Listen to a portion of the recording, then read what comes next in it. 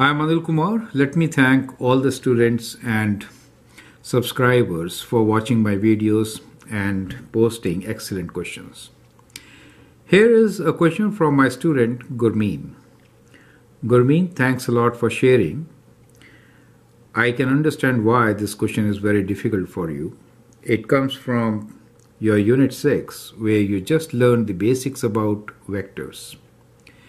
And the question is, find the equation to describe the set of points equidistant from A and B. Set of points, right? This is important to understand.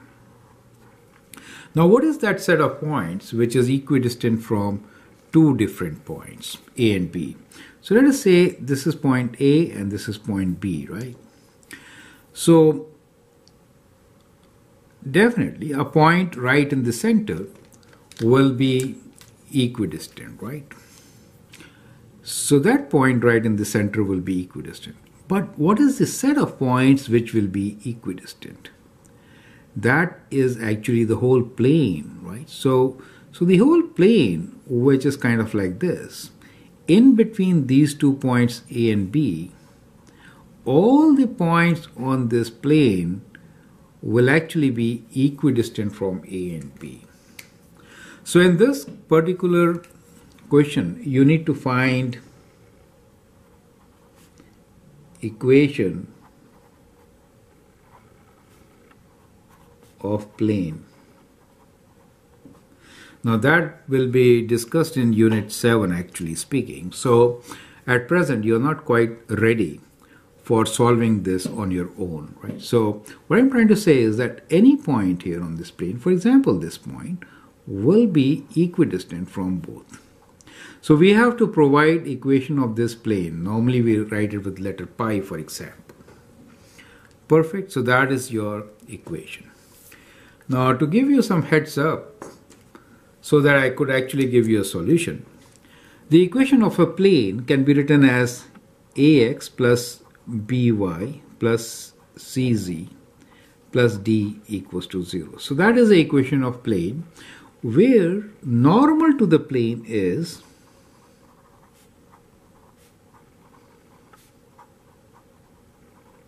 let me call this as n, is given by the vector direction A, B and C. So A, B, C becomes normal, right? Now in this particular situation, you will notice that in this particular situation, AB happens to be normal to the plane, right? So in this case, AB, the vector AB will be normal to the plane.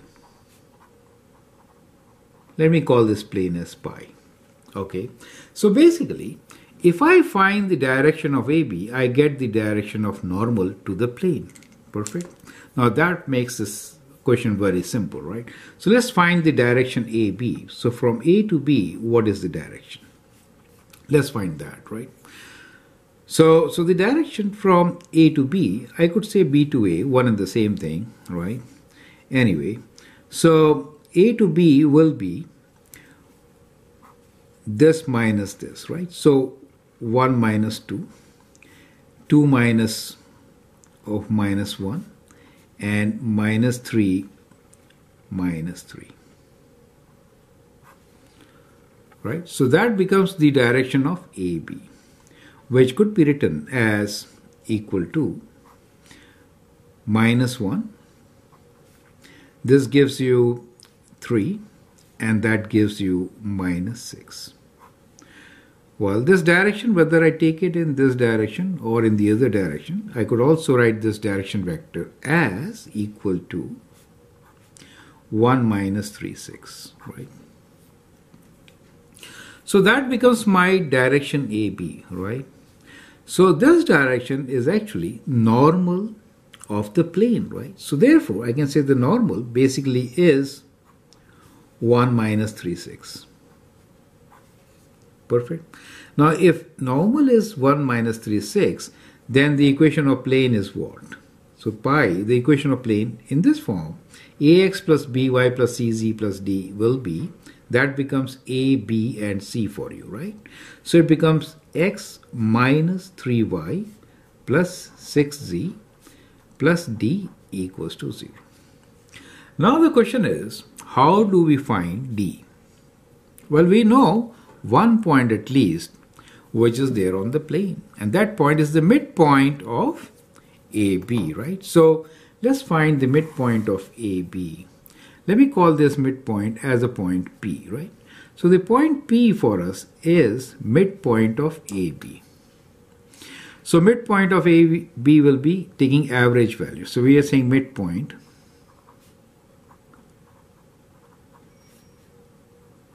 of AB, right? That is what we want to find. So that point is average of these two values, right? So I'll write 2 plus 1 by 2, that is the x coordinate. Then I can say minus 1 plus 2 by 2 and 3 plus minus 3 by 2. Right? So that point will be 2 plus 1 by 2 is 3 by 2. This is 2, when you add this, it is minus, 2 minus 1 is 1. Okay, so 1 by 2. And this is 0. So that becomes the midpoint for us, right? So if I substitute these values here, I can find D. So substituting, let me call this as my equation 1. This is my point, right? So if I substitute in equation 1 the point, then what do I get?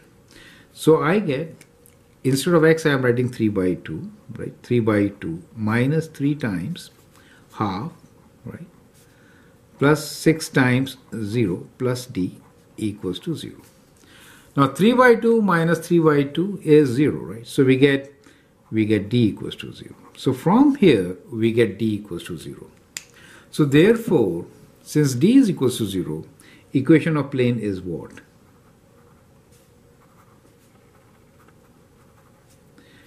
Will be, equation for plane pi is going to be, I am putting d as 0, x minus 3y plus 6z equals to 0.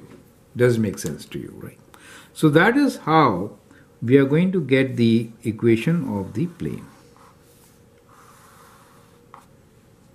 Is that clear to you? Perfect. So that is how we are going to find the equation of the plane. Now once you know the equation of the plane, we know at least one point here. We can actually also find other points on the plane. So you can find infinite points are there. By substituting values of x, y, and then calculating z, you can find points on the plane, right? So you will notice that if I write x equals to 0, y equals to 0, in that case 0 is also the value of z. So this is another point on the plane.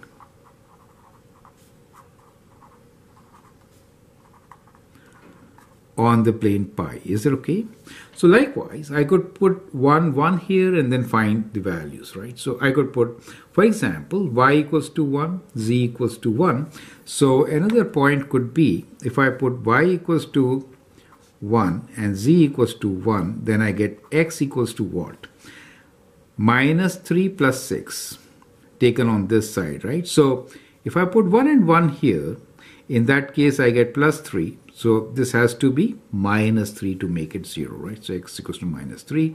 So another point could be minus 3, 1, 1. You get the idea, right? So likewise, you could get many points, and this plane will actually have infinite number of points. Perfect. So I hope you understand the concept.